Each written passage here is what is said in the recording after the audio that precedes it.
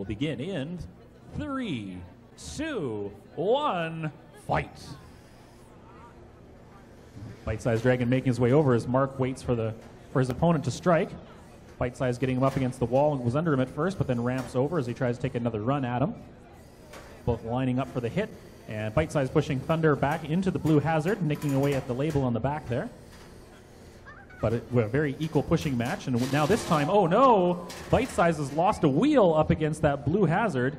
He is going to have a lot of trouble moving at this point, and Thunderbird running into him again and again, trying to see if he can get some damage out of it. But Daniel's tapped. That's the end of it for him. He's stuck, so the win goes to Mark with Thunderbird.